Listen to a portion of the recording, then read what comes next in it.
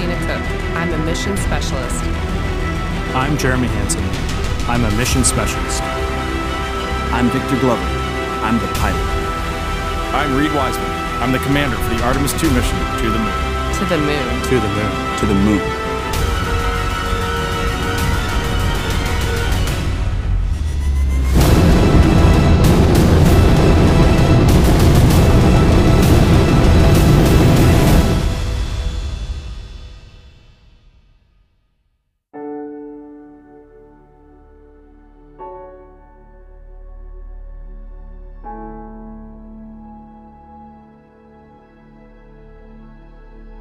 When I was young, I had a poster of the Earthrise picture, the famous picture that was taken on Apollo 8.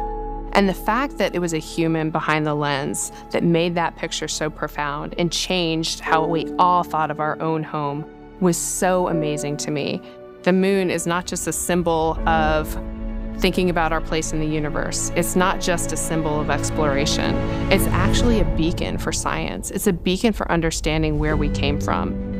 You know, pushing ourselves to explore is just core to who we are. That's a part of being a human. That's our nature. We go out there and we explore to learn about where we are, why we are, understanding the big questions about our place in the universe.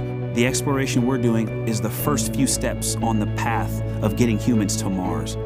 The Artemis campaign of missions have set such an ambitious goal for humanity that it's inspiring contributions from around the globe. Not just one nation is inspired and moved by this, but nations from around the globe are coming together. When I look at the Artemis 2 crew with Victor, Christina, and Jeremy, they want to go do this mission. They are keenly driven. They are humble to a fault. It is so cool to be around them. Artemis 2 is a huge mission, but I hope we will look back and realize that this was one tiny step in humans on Mars and a sustained presence on our moon. Force engine start.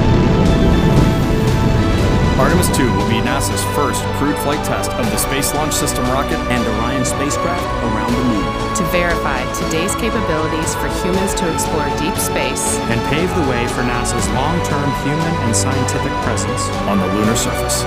We are ready. We are going to the moon for all humanity. We are Artemis.